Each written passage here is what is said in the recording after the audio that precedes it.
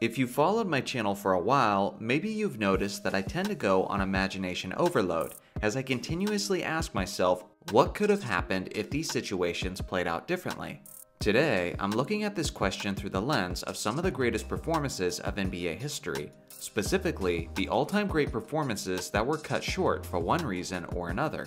What if those players remained in the game until the final buzzer sounded?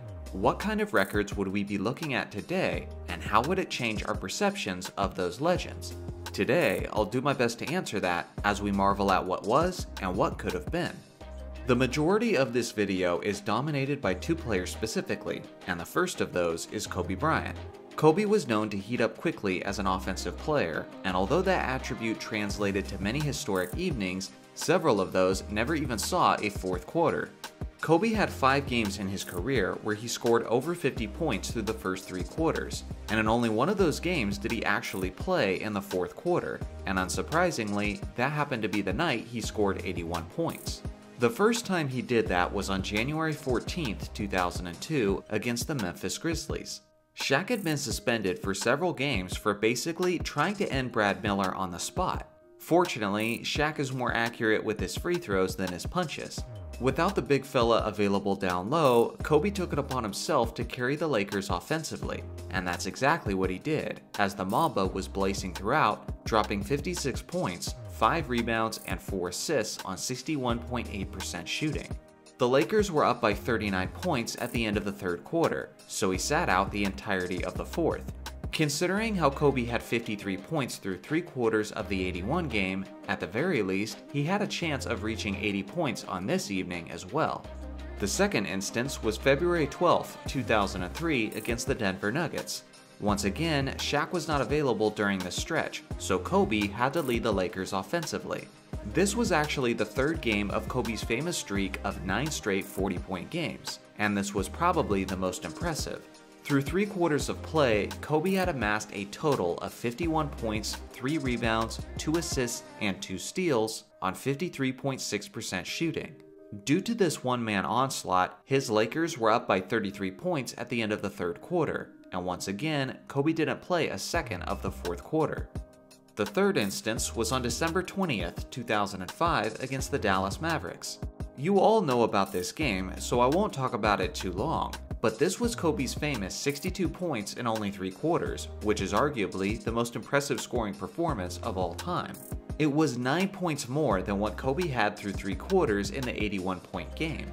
If Kobe had a fourth quarter just like the third quarter of this game, or like the fourth quarter of the Raptors game, then he would have finished with 90 or 92 points. Honestly, I don't even think that's the craziest thing he passed up by sitting out the fourth quarter. At the end of the third, the scoreboard read the Mavericks 61, Kobe 62. In the history of the league, no single player has ever finished with more points than the opposing team, and Kobe had a very realistic shot of achieving it on this evening. Keep in mind that he nearly did this against a Mavericks team that was in the better half of the league defensively, and went on to the NBA Finals that season. Instead, Kobe settled with a mere total of 62 points, 8 rebounds, and 3 steals on 58.1% shooting.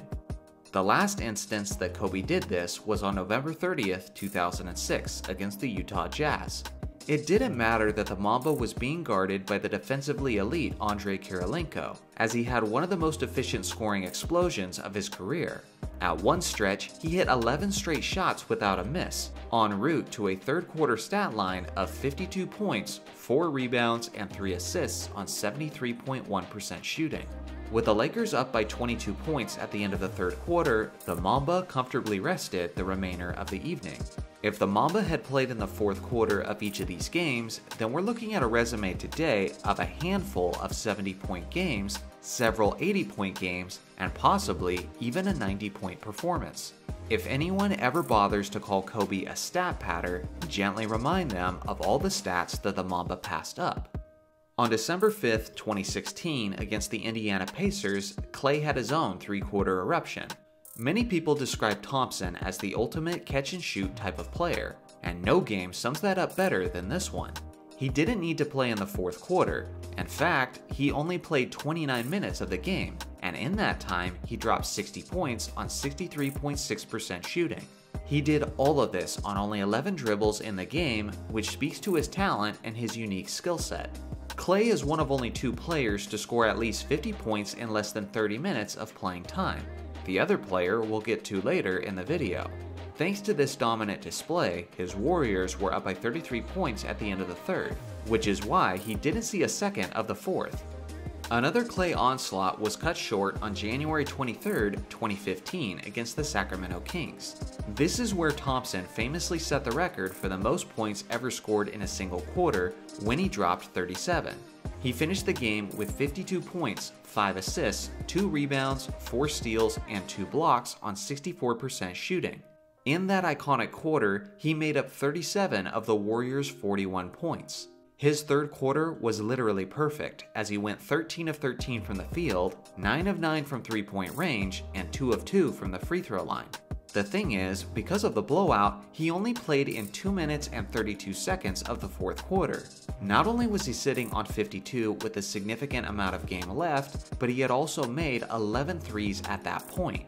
If he had remained in the game, he could have possibly got the NBA record for the most three-pointers made in a single game. Speaking of which, the last Klay Thompson game was on October 29, 2018, and what I believe is his most interesting what-if on this list. It was against the lowly Chicago Bulls, who had no answer for his sniping throughout. On this evening, Klay set the NBA record for the most three-pointers made in a single game, with a total of 14. But what's absurd is that he set this record with 4 minutes and 53 seconds left in the third quarter. Not only did Klay not play in the fourth, but he didn't play in the final 16 minutes of the game. Not only could Klay have added to his impressive totals of 52 points, 4 rebounds, and 2 steals, but he also could have amassed a total of 3-pointers that may have never been challenged for as long as we live. On November 30th, 2019, James Harden exploded for one of his highest scoring contests against the Atlanta Hawks. This was during the peak of Harden's prime as a scorer, as the lowly Hawks had no answers for him anywhere on the court, as he dropped 60 points, 8 assists, 3 rebounds, and 3 steals on 66.7% shooting. I'm sure there's a part of Harden that wanted to play, as reaching the 80-point threshold would obviously do a tremendous amount for his legacy. But if he had continued to play, it would have been the most unnecessary fourth quarter on this list, as the Rockets were leading the Hawks by as many as 50 points in the third quarter. On February 9th, 2019, Damian Lillard had a career night, lighting up the Sacramento Kings in only 3 quarters. He's yet another player who becomes extremely dangerous as he warms up from the perimeter, and the Kings learned that the hard way, as he poured in 50 points, 6 assists, and 3 steals on 61.5% shooting, including 8 three-pointers. He did that incredible stat line in only 29 minutes of play, which put him right beside Klay Thompson as the only players to ever reach 50 points in less than 30 minutes of game time. The Blazers had an 18-point lead at the end of the third, and the reserves held strong, allowing Lillard to spend the entirety of the fourth quarter on the bench. For this next one, we're going way back in time. On April 9th, 1978, the Iceman George Gervin put on a show for the ages. This evening in the NBA was actually pretty fascinating, as it was the last night of the regular season, and the Celtics legend John Havlicek was playing his final game, which drew all of the media's attention. Unfortunately, that meant that the scoring race and the performances of David Thompson and George Gervin were not caught on film. David Thompson dropped 73 points to take the lead of the league scoring crown ahead of Gervin.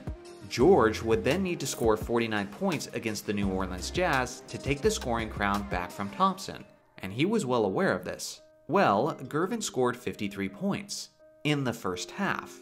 With their playoff seeding already locked in place, Gervin stayed in the game just long enough to pass David Thompson, as he finished with 63 points, 2 rebounds, and 2 steals on 46.9% shooting. His Spurs were blown out 153 to 132, but it was never about that, as San Antonio was content to rest their stars for the playoffs.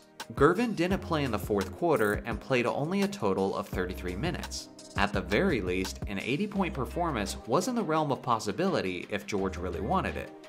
The last performance on this list has a different spin to it. It came from Larry Bird on February 18, 1985 against the Utah Jazz. During his prime, Larry was known for filling up the stat sheet, but one game summed that up better than any other. In a blowout victory, Larry Legend put up a total of 30 points, 12 rebounds, 10 assists, and 9 steals on 59.1% shooting. The thing is, Larry didn't even play in the fourth quarter. Even crazier than that, he only played 33 minutes. Only 4 players in NBA history have ever achieved the illustrious quadruple-double, but none of those players did it in 3 quarters. At that point in history, only one player had achieved the quadruple-double. Not only could he have easily been only the second player to do it if he had simply played in the fourth quarter, but he had also tied the NBA record for the most steals in a game with 9. Just one more steal would have secured the record as his own, but Larry truly only cared about winning, so he passed that up too. So now it's your turn. I've got 2 questions for you guys. 1, which one of these performances was the most impressive? And 2, if you could see only one of these performances played out till the final buzzer, which game would it be? Let me know in the comments section below. Thanks for watching as always, make sure to like and subscribe for more basketball content, and I'll see you guys in the next video.